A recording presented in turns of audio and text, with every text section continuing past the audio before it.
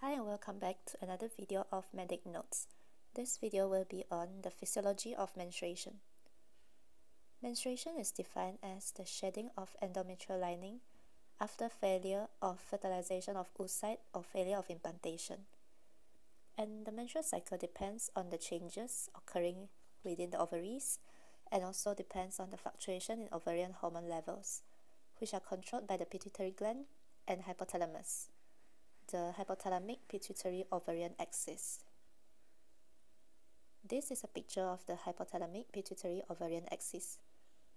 So the gonadotropin releasing hormone from the hypothalamus will stimulate the release of luteinizing hormone and follicular stimulating hormone from the anterior pituitary gland. Then this FSH will bind to the granulosa cells in the ovaries to stimulate follicle growth, permit the conversion of androgens to estrogen, and also stimulate the secretion of inhibin, where the inhibin will then inhibit further FSH release at the anterior pituitary gland due to the negative feedback mechanism. Whereas the luteinizing hormone, LH, will act on the Theca cells to stimulate the production and secretion of androgens. So the production of estrogen will cause a negative feedback on the HPO axis. Low levels of estrogen will have an inhibitory effect on LH production due to negative feedback, whereas high levels of estrogen will increase the LH production due to positive feedback. Unlike estrogen, low levels of progesterone will have a positive feedback effect on the pituitary LH and FSH secretion.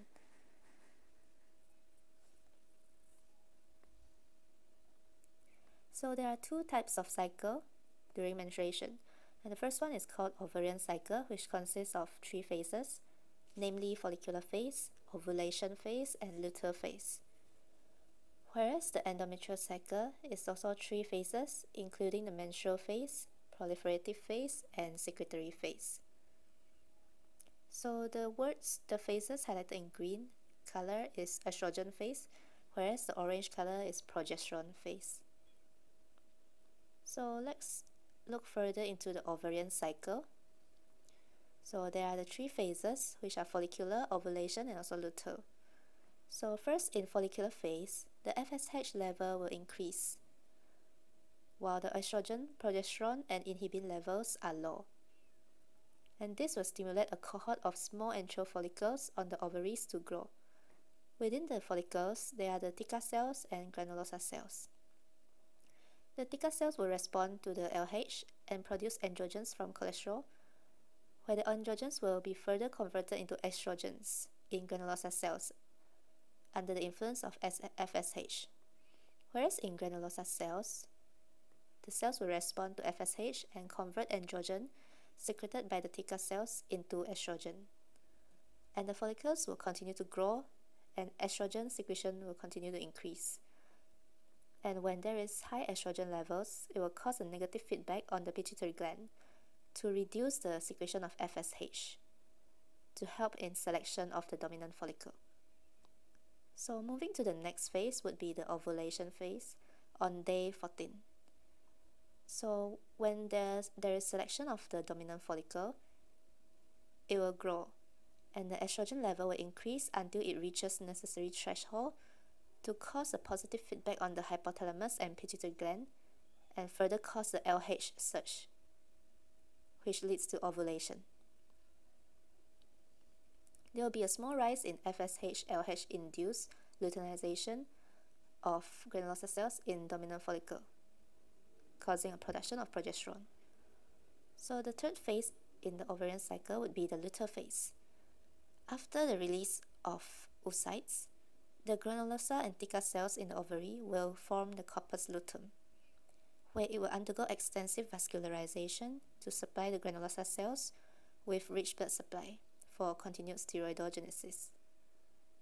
So if there is no beta-HCG present, the corpus luteum will regress when there is no fertilization and no pregnancy.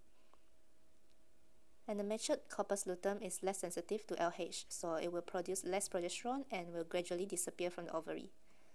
and withdrawal of progesterone will then cause menstruation to occur.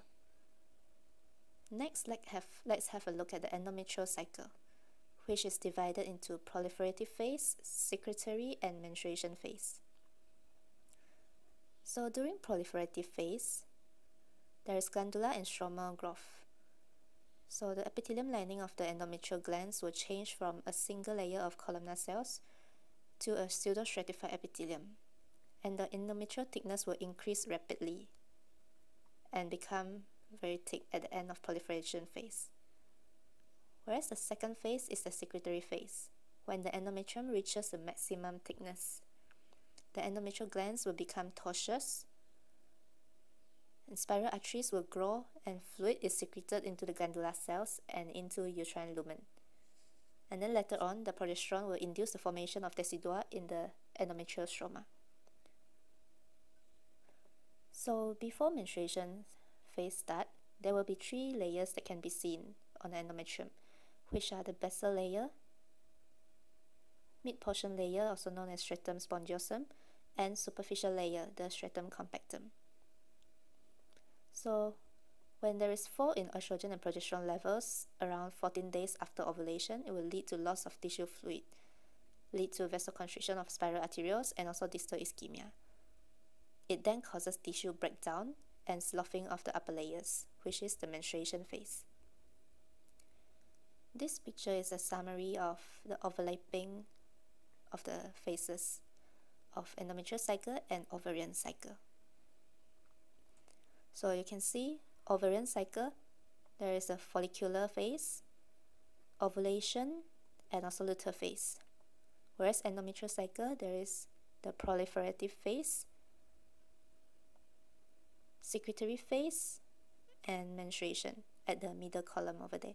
You can see how the thickness of the endometrium grows and then gets sloughed off during menstruation.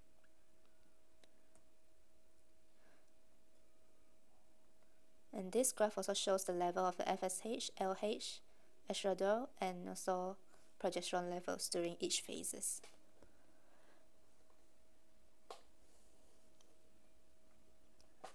So this is another table showing the 3 phases.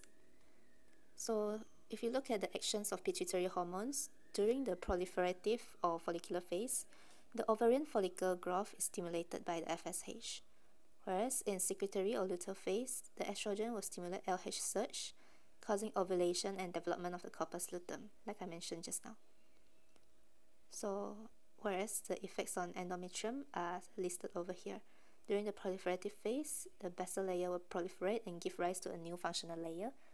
Secretory phase will reach the maximum thickness, endometrial glands become active and coiled, stroma becomes edematous, and during menstrual phase, the functional layer will be sloughed off, whereas the basal layer is retained. So that summarizes this whole presentation. Thank you.